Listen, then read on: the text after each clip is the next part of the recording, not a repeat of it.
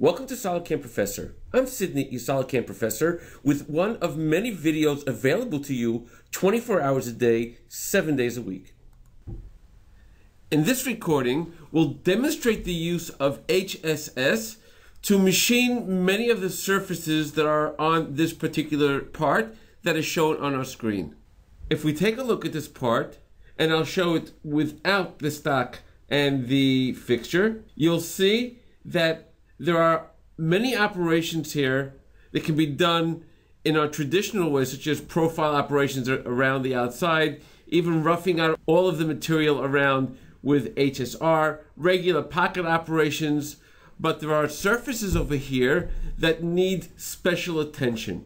For example, if we take a look at these surfaces around over here, as well as these edges over here, and even these edges over here, these radiuses over here, and this surface over here because of this corner, they need special attention. And the way we can actually work on those surfaces is by using HSS. Now, I'll run through the first few operations that we've done on this part itself, up until the part we've actually used HSS. For example, the first operation to rough out all of the material over here, I've used the option of HSR. Just to show you the toolpath on the part itself, you can see that all of the areas were roughed out on the part using the HSR, going into every specific area. If I were to run my simulation actually up until the operation before HSS, you can see that we have our HSR clearing out those areas over there, all the excess material on the inside over there, as well as the material on the outside until it gets to the bottom. Then when it finishes this, it'll do the profile operation as shown over here, doing the pocket, face mill on top, and finishing out every single part up until those surfaces that need the special attention, as I've mentioned before. Now we'll start working with our HSS option to start working on these surfaces over here. The first section I'd like to deal with is actually these surfaces going around this part over here. And if I were to open up the operation, you'll see I'll be using the option of HSS morph between two adjacent surfaces as shown over here. The geometry in this particular case is as follows. The drive surface are these surfaces over here. The start edge surface is this radius on the top of those surfaces over there, and the end edge surface are these surfaces at the bottom over here, up at the end of those surfaces over here. In other words, the toolpath that I'm expecting to get over here is to be working on these edges starting from this shape over here, and as it gets to the bottom, following this shape over here. The tool in this particular case that I will be using will be a 10mm ball and mill, and my toolpath parameters is set at a maximum step over of 0.2 millimeters. Now, if I would go into my links, you can see that I've just set my large gaps, if there are any, just to follow the surfaces. And the same thing, link between slices, also to follow the surface, to always keep itself on the surface itself. If I were to show you the simulation of this operation, you'll see that it's actually working on that surface over there.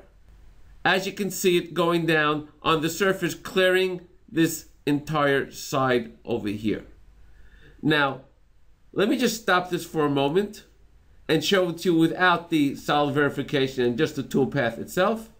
You can see that it's going down to this entire surface. Now, I'm going to stop over here for a moment and let's take a look at the part itself. Now, if I were to zoom out of the part, you can see that this side is the exact same as this side.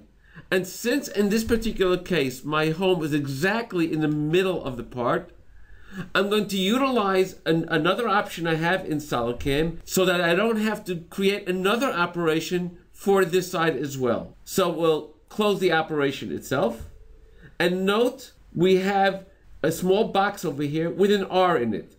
This is an option that I use for rotating the operation. If I were to open up my option of transform, you can see that I used rotate angle list. If I were to open it up, you can see I have my first angle at 0 degrees, exactly where it is right now.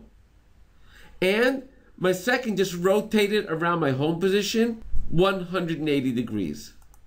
If I were to take a look at my entire simulation, my entire toolpath now, just by clicking over here, you'll see that I'll have a toolpath on both sides. Even though I didn't create an operation on the second side, I just used the transform option to do the operation on the other side. Now in my next operation, I'd like to deal with these surfaces over here, which is a radius around the part over here. Now this radius actually is going around the entire part as well. However, I'm only going to do the HSS in this area. As in this area, I'll use later on with a radius tool, actually just do a simple profile operation over there. I can't do that over here because then that particular tool will actually go into this surface over here, which is not called for. So I'll start this operation, and if we take a look, again, I'll be using this time morph between two boundary curves as shown over here. My geometry, again, will be the surfaces that I need on top over here. And if I go into my start edge will be the top edge of that radius as shown over there. And the end edge will be the bottom one. Again, I'll be using a ball end mill, the same one I did use before. And again, we have my toolpath parameters, this time a smaller step over of 0.1 millimeters because this is a very small surface over here. If I were to take a look at the simulation, you see it's working around this area over here. Now, it also did the other side because again, just like in the previous operation, I also have it using the option of transform rotate. Now, in the next operation, I'd like to deal with this surface over here. And just as in the other case where I did these operations, I also did the ones on the other side by transform. I'll do the same on this surface as well, being machined with the transform of this operation that I'm about to do right now. Now, this particular operation, this is actually a flat surface. But the problem over here is that by using a regular end mill, I cannot get to that corner as is required by this particular part. So again, I'll use the option of HSS, but this time I'm just going to have it go parallel to this edge, working on the surface. If I were to open up the operation itself, I've used the option of parallel to curves, as shown over here. My geometry of my drive face is that face over there, and my edge curve, as I've mentioned, is this edge over here. Again, I'll be using a 10 millimeter ball end mill, and I have my toolpath parameters set over here. Now, let's go into my link. Now, in this particular case, I have a gap between the toolpath that's going to actually happen between this edge and to this edge as it's going across the surface over here. There's a gap over there. So what I'm going to do in this particular case, in my link for the large gaps, I'm going to have it go direct. However, I don't want it to go straight ahead into it as there's a lot of material over here. I'd rather actually come in from a little bit of a radius on top. So what I've done here is I've chosen the option of large gaps direct, but I've also added the option of use lead in and lead out in this particular case. If I were to take a look at my lead in and lead out, you'll note that I'm going to be coming in with a vertical tangent, coming in from the top with an arc movement, but I don't need a complete 90 degrees arc. 45 degrees of an arc is enough. And I don't need 100% of my arc diameter. 50% in this particular case was enough for me as well. If I were to take a look at the simulation, you'll see, and I'll zoom in to the toolpath itself, you can see that it's going directly across to the other side. However, it's first leaving the material over here with an arc, then going across, and then when it gets to the other side, goes back down just above the area where we have the material left over. And that's how it works across this area. And as I mentioned before, it's working on both sides of the part because, again, I use the option of rotate within my transform option. Now, what's left to do as far as HSS goes on this part itself are two areas. One, this radius around the bottom of this edge over here, as well as these chamfers inside over here as well. So in my first operation, I'm going to use morph between two boundary curves where my geometry is going to be these surfaces as shown over here, and my start edge will be the one on top, and my end edge will be the one at the very bottom. Again, I'll be using my 10mm ball end mill, and I've set my toolpath parameters as well.